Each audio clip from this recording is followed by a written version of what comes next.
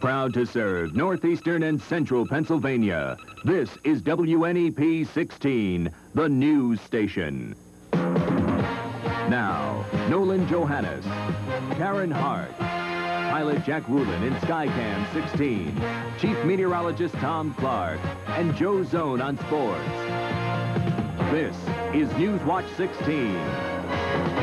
Things are looking up tonight for an agency in Lackawanna County that feeds the needy at Thanksgiving. We told you last week about the plight of that organization not being able to get the federal funds in time to buy the food. That's all changed now. Sister Adrienne Barrett of Scranton's United Neighborhood Centers has been getting a lot of mail and visitors since the reports of our agency's plight, and they're sending and bringing in donations. The money that comes out of my allowance, I'm starting a little kitty box, and every month, whatever I can put in, $1 or $2 or $5 or $10, I put it in there in case of emergency. Like this is more or less to me an emergency. Thanks to a lot of people like this man and some assurances from federal sources that more money will eventually be coming from Washington, Sister Barrett now says they'll be able to meet an increasing need this year. Needy families must sign up for the Thanksgiving food at United Neighborhood Centers in Scranton. Another organization that helps those in need is falling into some hard times. This week, Goodwill Industries closed its Philadelphia stores after 65 years because of financial troubles. And while Goodwill claims it's not a nationwide problem, Newswatch 16's Bob Costantini says its stores in northeastern Pennsylvania are in tight straits, too.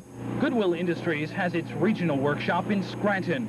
Here, handicapped people make money fixing up donated clothing and other goods for resale. The items are then shipped to Goodwill thrift stores like this one in Stroudsburg. Elaine Butts makes minimum wage running the shop. Last weekend, she found out the situation for the Northeast region stores. If by January, if we don't make more money, and we have to make at least $500 a week, we're not going to cover our payroll or anything else. Here's a men's sport coat for just $3. An alternative for Goodwill Industries is to raise prices. Of course, that may be self-defeating considering the purpose of this and other Goodwill stores. The low prices for clothing brings Diane Layton of Bangor to this store. My husband works in an outdoor job, and I like to get more inexpensive things for him to wear because they get dirty, and I like to see our money put to good use too, you know, to spending it knowing that it's going to help someone out. At $3 or $4 per sale, Elaine Butts knows to reach the $500 per week goal will be tough, but she also knows the alternative. Bob Costantini, Newswatch 16, Stroudsburg. Jerry Gartenberg and Action 16 have more for us tonight on a question raised last Friday by state officials about some dolls. Jerry is here with that information. Jerry, what about it? Nolan, Karen, it turns out that both the Heavenly Kids and the Flower Kids dolls are registered by the State Department of Labor and Industry. Now, both dolls have been tested and approved, and it's perfectly safe for you to go and buy them for your children. Now, why was there confusion last Friday? Well, the samples found by Action 16 in this area didn't have the required state registration tags. Without those registration numbers on those tags, state officials had to start at ground zero. The manufacturers of the dolls told us Monday that the missing tags may have been a production oversight, and apparently that's true. It's too bad there's been confusion for the last 5 days, but it took that long for the state and the toy makers to agree on the facts. Until they agreed, you and I were left feeling, well, better safe than sorry. But one reminder, it still makes sense when you're buying any stuffed toy to buy only those that have the state registration tag attached. That's the state's guarantee that the toy is safe. Certainly glad you cleared all that up. Yeah.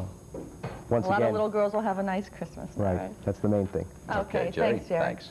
Newswatch 16 continues with another way to fight cancer. And our chief meteorologist, Tom Clark. Any fighting of the elements outdoors tonight, Tom? Everything is tranquil out there, Wonderful. Nolan. Tonight will be one of the coldest nights of the season, though, so get ready for that. And since I am a meteorologist, I thought I'd talk a little bit more about meteors tonight.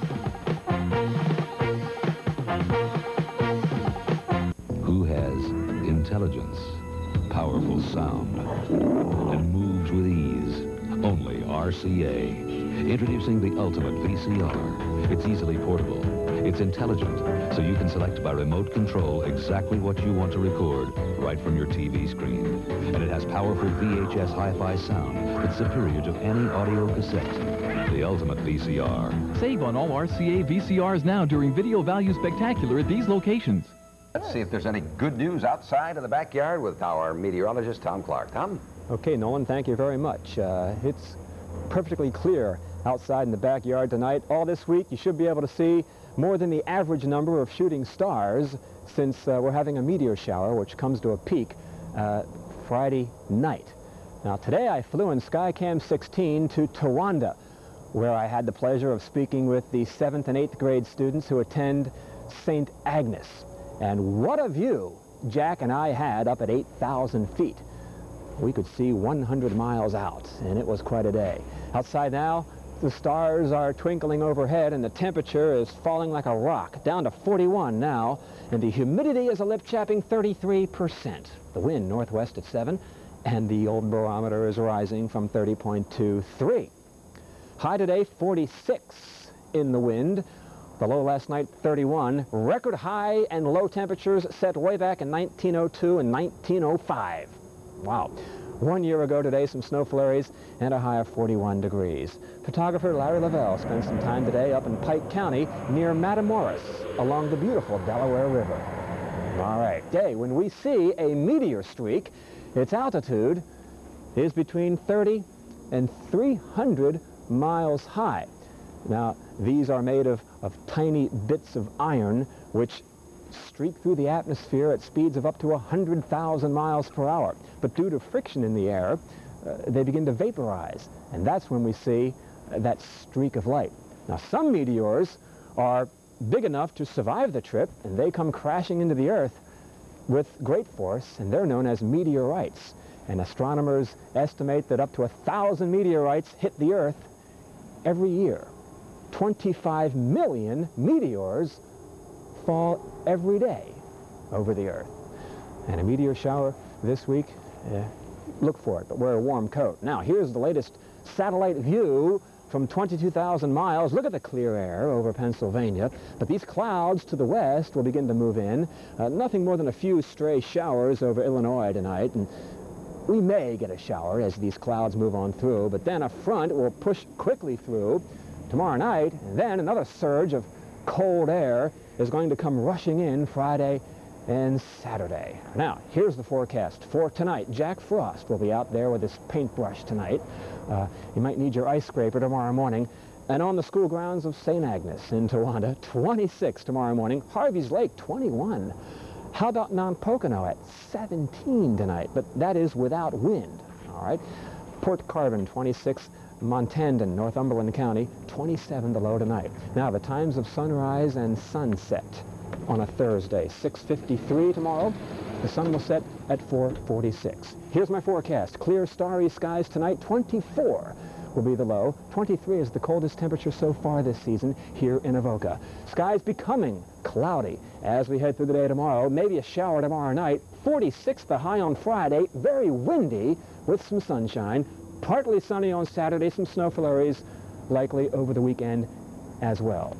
Karen and Nolan, the biggest meteorite ever found on the Earth weighed 45 tons. Oh, my goodness. Wow. That's big.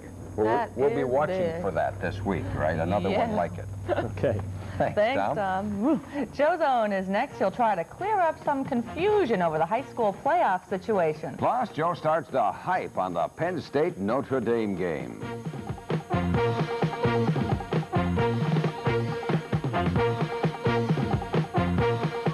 Pickway's rubber ducks aren't just for snow. Warm, cozy feet in the fall. Dry feet in the rain. On sale this week, your choice of 3 styles, only $15 in women's sizes. Quilted top ducks for girls, just $10. Fabulous rubber ducks with leather collar, just $10. Fashion, selection, quality you rely on. This is today's Pickway shoes.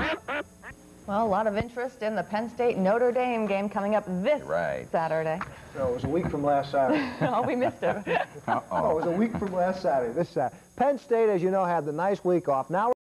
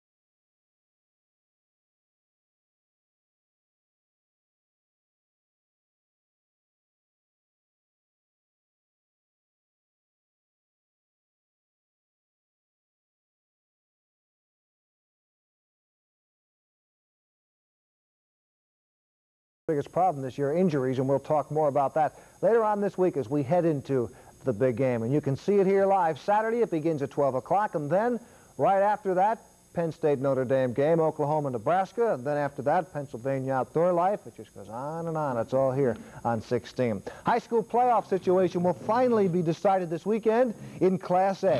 We know Wyoming area, Mount Carmel and Berwick are in. Mount Carmel, as the wild card, plays at Wyoming area. Berwick will be home with Valley View if the Cougars beat Prep Friday night. The title game would be at Berwick or Valley View. Now in the B, got to calculate it, there's a lot of confusion. Myers beats GAR. If they do Friday night, there's a three-way tie. Myers, GAR, Hanover. They'll pick a team out of the hat, literally. That team goes as conference champ. One of the other two will be the wild card. The wild card would then play at Honesdale. Tamaka would play at the Wyoming area winner. And if GAR wins Friday night, well, they win the conference. They would be home with Tamaka. Hanover would be at Honesdale. And don't forget, Bloomsburg still has a shot, too. We should have a good idea Friday night. Class C playoffs all set for this Saturday. 4 of our Super 6 teams are in. We previewed one of those games last night. We'll look at the other one tomorrow night. One team and one player dominating play in the NBA early. First, let's take a look at the team Houston. Cleveland took the game to Houston's two big men. Melvin Turpin scores early. Akeem Olajuwon goaltends, but the Rockets soared. Lewis Lloyd right there on a steal. The Rockets' twin towers go to work. Sampson had 17. Olajuwon slammed in 19 more. Added some powerful defensive plays as Houston beat Cleveland 106-98. Now, in Chicago, this is the player, Michael Jordan. I want you to take a look. The Bulls rookie scored a career-high 45 points. The Spurs did lead in the game. George Gervin paced San Antonio with 28, but Jordan was unstoppable. The Bulls made the comeback complete, beat the San Antonio Spurs 120-117.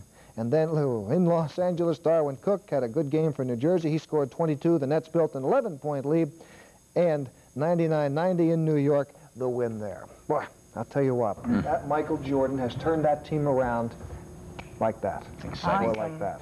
Good basketball. Okay. Thanks, Joe. Thanks, Joe. Stay with us. We'll visit with Wednesday's Child next. Tonight, the story of Joshua, a 7-year-old in need of a friend.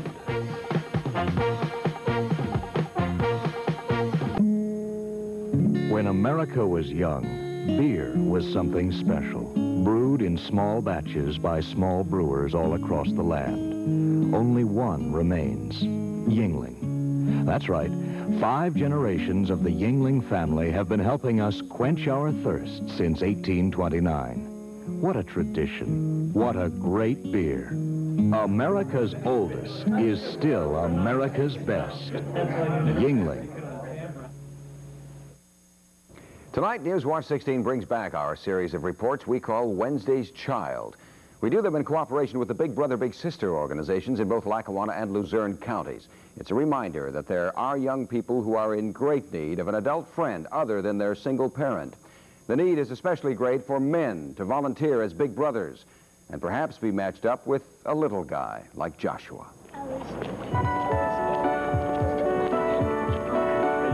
His mom works, and he's an energetic, talkative 7-year-old who likes his world of school, daycare after school, bike riding, watching TV, and playing with some friends. But Joshua does not have a dad or a big brother to talk with. Every day, in every way, it's getting better and better.